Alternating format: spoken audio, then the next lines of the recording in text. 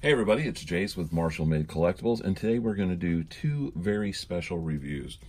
Even though I'm showing both of the shipping boxes here, I am going to do these individually. But what we got in today was the Mondo He-Man and Skeletor 1/6 scale exclusive versions of the figures, which are only available through the Mondo website. So we're going to go ahead and start with He-Man, and then we'll finish up with Skeletor. But I wanted to do these kind of both at the same time, because at the end, I am going to have photographs of both of the figures together. So, without further ado, let's go ahead and get started. Okay, and what we have in front of us is He-Man out of the shipping box. And I gotta say, right off the bat, the packaging is exquisite. First of all, you've got this huge image of the door for Castle Grayskull, and I'm getting flashbacks of being a little kid, because it even has the marking on the door, like where the lock, if you were a kid and had the old Castle Grayskull, you would have to stick the two parts of the sword together to unlock the door. And I just find it really, really cool that even though this is done almost in like an animation style, it has that on there, and I'm just blown away. Let's go ahead and do a 360 on the package art, because this is just a slip cover. Now, mine's got a little tiny corner ding, but it's not too bad. I've seen some people get it a lot worse, where their boxes look like they were basically kicked to their house. And I think that has to do with the shipping containers that Mondo uses. They're just really, really thin. Other than that, though, it is beautiful. You've got the whole wraparound slip cover, which has no graphics on it other than the image of Castle Grayskull, which this in itself will be a perfect backdrop for your figures. And I do believe these will fit in a DTOF. I will go ahead and check afterwards, but judging from the measurements, it should fit in there like a glove, no problem. So basically that's it. You have the front door. The rest of it is the castle motif. Let's go ahead and stop that for a second. And then after you take off your slipcover, okay, and with the slipcover off, we come to this beautiful art box, which is second to none for Mondo, which they're known for their posters and their printed goods anyway. So I was really having high hopes for the packaging, and so far Mondo has not let down. You have this kind of like this gold iron cross. You have a sketch of He-Man in the center. Almost like a realistic style, not so much like from the cartoon. You have the Masters of the Universe logo. You have He-Man in that He-Man font that we're all familiar with from Mattel, most powerful man in the universe. You've got some Mondo labeling. Of course, we'll have my little ding in the corner. You have the Mondo exclusive decal on the front. When you turn to the side, it just says 1/6 scale collectible figure in gold. And on the back, you have that same image you had on the front, but it's the full body shot. It's all colored. You got Castle Grayskull on the back, Eternia. It really looks nice. This would be a beautiful, like 11 by 17 art print or some sort of lithograph. And I wouldn't be surprised if Mondo doesn't release something like that at a later date. On this side, it just says 1/6 scale collectible figure again. On the top, you have the Masters of the Universe logo. And on the bottom, flip it the other way, we just have our legalese and the barcode. And this whole thing opens up with a magnetic flap, and then you get to see He-Man in all his glory. Now, since this is the exclusive, it comes with the Alcala head sculpt for the Skeletor figure, which we'll go over in this review, but then we'll actually get to see it on the figure when I do the Skeletor review. On the opposite side of the flap, we do have imaging from the door of Castle Grayskull, and then we have He-Man's bio right there. And I will have some HD photos of that at the end when I'm doing the photo review. But if you want, you can go ahead and pause that if you'd like to read that now. Okay, and let's go ahead and get He-Man out of his cardboard and plastic prison and take a look at this figure. Now, with everything out of the box, it does come in a series of plastic trays. We have a top and a bottom. And let's go ahead and do the bottom real quick. And what we have here is we'll have the Mondo stand. We have He-Man's power sword, a scabbard, battle axe, a ray pistol and a ray gun rifle, of course his shield, and we also have another sword for him. So let's go ahead and take a look at those pieces, and we'll start with the pieces I probably will not be posing my He-Man with. And that's one, we have the laser rifle. And this is very reminiscent of some of the pieces that we saw when we were kids with the Mattel. In fact, the sculpt is like a scaled up, highly detailed version of some of the blasters that came with the actual Mattel figures back in the day. Very nicely weathered, a lot of great detail, chunky piece. Even has wraps on the handles, if you see that. Like, okay. And I'm sure we'll see these pieces again when Man of Arms comes out. Really nice detail. I mean, it looks like a used ray gun. Gorgeous piece. We have a smaller sword, and there's some really nice paint details. I'm hoping the camera picks it up, like on the edge and scarring. It's not just a one-dimensional paint job that they did. Of course, the hilt looks like it's wrapped in leather. Very nice. Now, one of my favorite pieces I always loved on my old He-Man figures back in the day was his battle axe, and this thing does not disappoint. It looks very, very cool. There is some heavy weathering on it.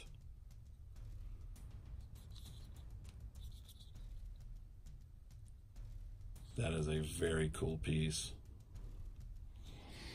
The power sword, that looks very cool. It has the same shape, but it is very detailed. We're not used to seeing something this detailed. In fact, back in the day, if you remember, the He-Man came with one piece of the power sword and Skeletor came with the other, and they fit together like puzzle pieces, and that's what helped unlock the door of Castle Grayskull. Got some really cool detail on the hilt. See the skull there? Wow, they did not disappoint with this. That is cool because that's like the Battle Cat helm or helmet is on the tip of his scabbard there. I like that a lot. And of course, just to show, your power sword does go in the scabbard. Very nice. In fact, I don't know if you're picking it up or the camera can pick it up, but down in there, they've actually put like a felt piece on each side. So when it goes in, it kind of locks it in place, but it's also not going to scratch it. It's not rattling around in there. Really excellent thinking on Mondo's part. Let's go to the shield. Wow, that thing, that's a chunk of plastic there. That is too cool. Well, that's kind of rubbery to fit over his arm. There is a little plastic bag with the handle part that goes in there, so he has where he can hold on to it. I really think I'm going to have mine posed with his sword on his back, and he's going to be holding the battle axe in this shield. Very nice. That's the little handle in the bag. And then the last thing on this bottom tray is the Mondo stand, which Mondo has a nice M carved on the bottom, which is kind of strange because you don't see it. I wouldn't mind having this on the top, but the top is just plain black. I like that. I like that a lot, actually. More than I thought I would. Again, an amazing amount of detail on the bottom of the stand. Really, I wouldn't have had a problem with that being on the top. But, you know, it is what it is. But it does look like it needs something here because it just kind of looks like a blob of plastic. Okay, let's go ahead and move this stuff out of the way and get to the meat and potatoes of this figure. Okay, now we're into the main tray of the figure. And the first thing I want to get out of the way is Burby. This is kind of questionable for me. I mean, I am not trouncing it because it looks just like him from the cartoon. It's very well done, very well painted, well sculpted. You got a couple articulation points in the antenna. His little propeller on his tail spins.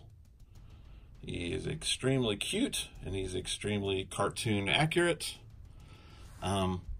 It's just weird seeing him with a realistic depiction of He-Man that you would get this. Again, I don't have a problem with it being included. He does come with his own little clear stand too. I do want to go ahead and take a look at this, if I can get it out. The exclusive piece, which is the Alcala head sculpt. I love this. This is what sold me on getting the exclusive version of He-Man. I got the exclusive of Skeletor too, and he comes with a cosmic key, and honestly, I don't really feel that as an exclusive. I like the extra head sculpts that they do for stuff and things like that. Like the Faker is coming with a damaged face, Merman's coming with an alternative portrait, and this came with the exclusive He-Man, and then Skeletor comes with like the cosmic key, which unless you're a huge fan of the a movie, is not that big of a deal. That is simply stunning. I love this. Love it. Love it, love it, love it. Okay, and this will be making an appearance in my Skeletor review. So, see what else we get. We get 4 hands besides the ones that are on the figure. We got some trigger hands to go with those ray guns. Those look nice.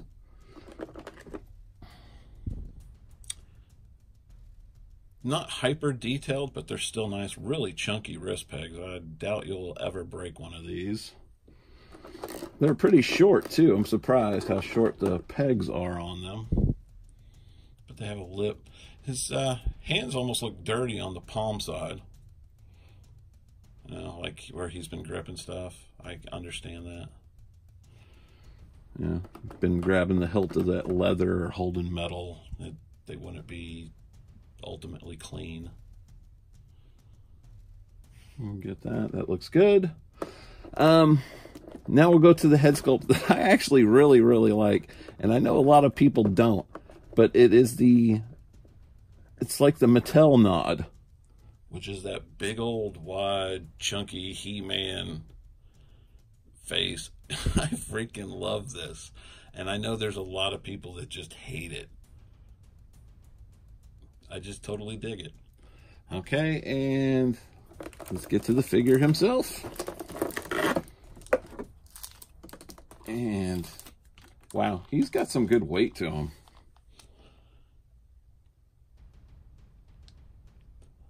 That is a beautiful head sculpt too. Okay, maybe I'll leave that one on.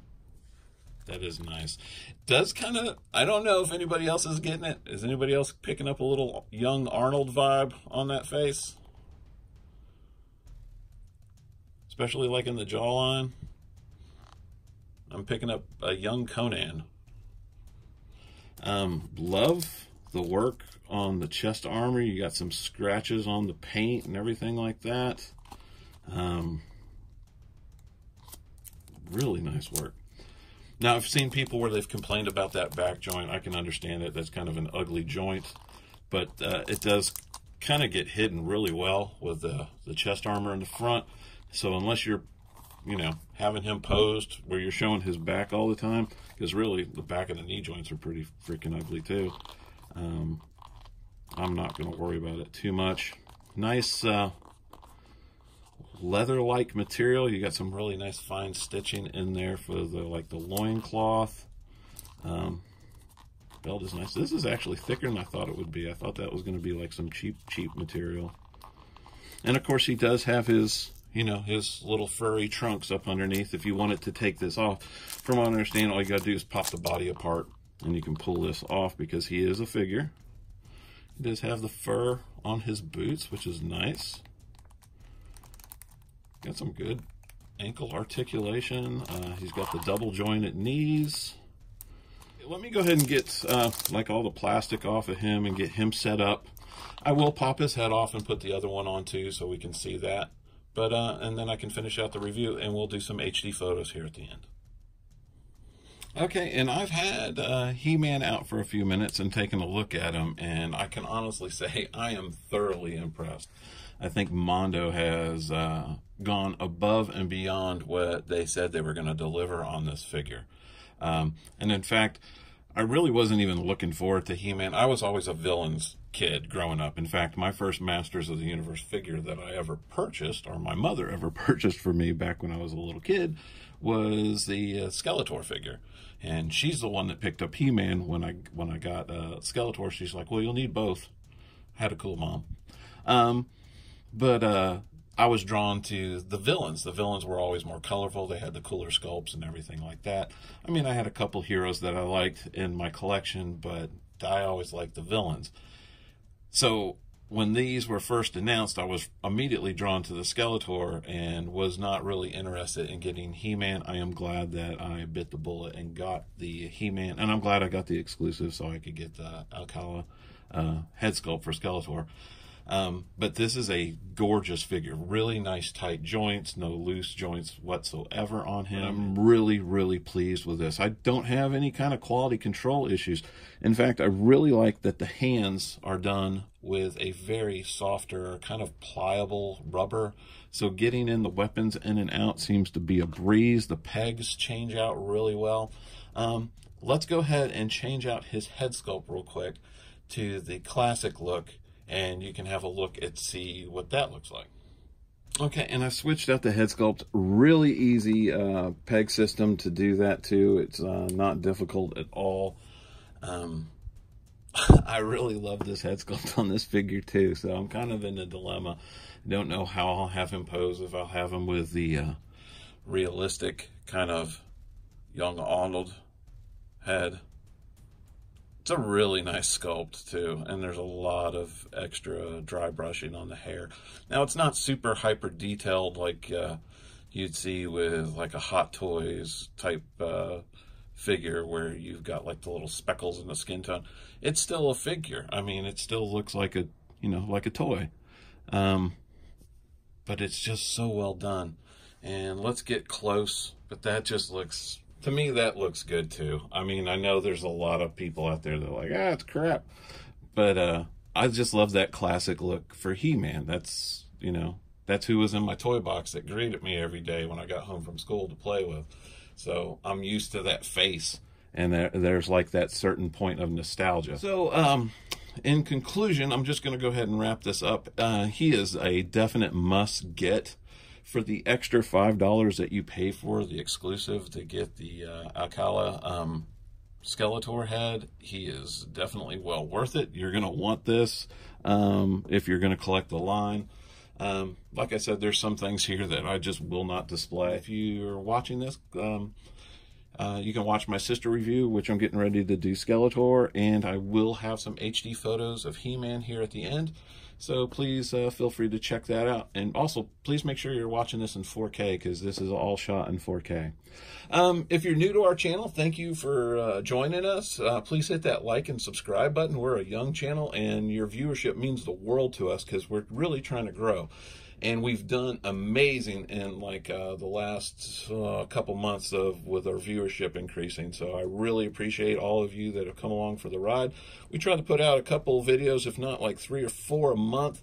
But we're always looking to put out new content, toys and collectibles and what have you. So we really appreciate you being here.